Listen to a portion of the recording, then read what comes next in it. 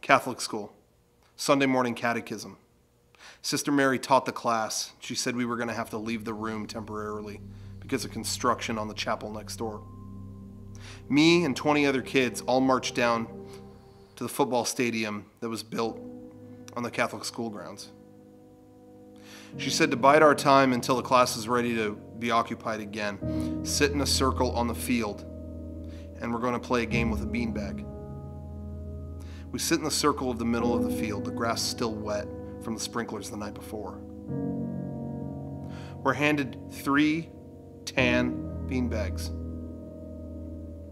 and told to throw it to the person across from you in the circle. Each of us take a turn tossing it. 3 beanbags all going at once. The week before, we had just been told to learn the Apostles' Creed, easily the most complicated and lengthy of the Catholic prayers.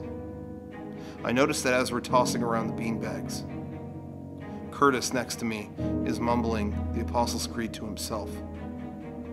Just as I see him whisper to himself, seated at the right hand of the Father, I look up and realize that I haven't been paying attention to beanbag 3. It soars through the air and right into my lap, sitting there in loose shorts. The beanbag collided with my left testicle, pinching it between my leg and beanbag 3. I could feel it turn purple inside my shorts, pain rushing through me. I cry out words that I'd never uttered before in the middle of Catholic school. Fuck, I said. Shit, fuck. I yell it out in the middle of the field at my Catholic school on Sunday morning. God damn it. Fuck. This fucking hurts. Shit, this fucking hurts. Ah, fuck. God damn it. With swollen testicles, I stand up from the circle, Sister Mary holding me by my ear. She said she would have to call my parents and tell them what happened that day. She looked at me and said that what I did was a slight to God, and the words that I've said may affect my future at that school.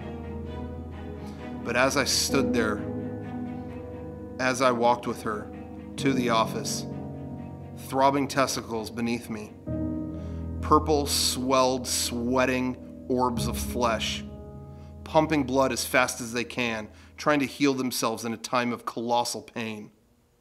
I looked at Sister Mary and I said, well, what else can I say? That's my ball sack.